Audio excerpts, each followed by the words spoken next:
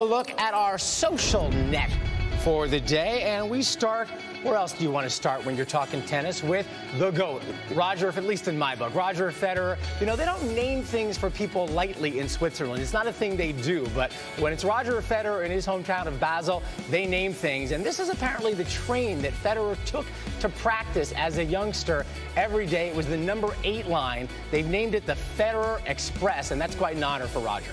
Well, that might well be the train that takes you to Hogwarts, because it's been a fairy tale of a life. Met Rog in his mid-teens, and he deserves every accolade that he gets. He seems to do everything right, and on and off the court, that is the least he deserves. Glad to see him enjoying everything he does, and you know, just wish the best for him. He's such a kind and giving guy that it's great to see him receiving the love that he richly deserves. How ironic is it that it was the 8 train growing up, and that's his favorite number. His birthday is August 8th. That's the name of his company.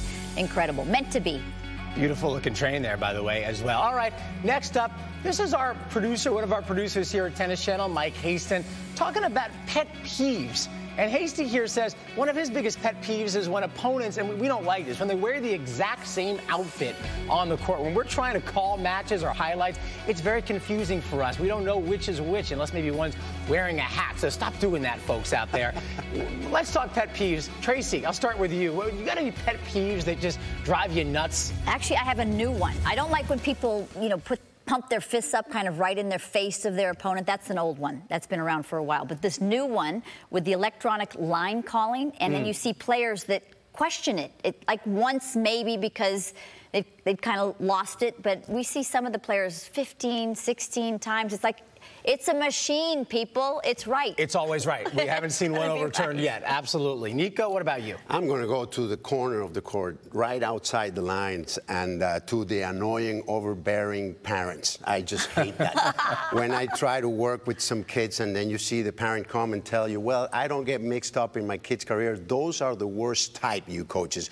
Be aware of those. And it's just hard to watch.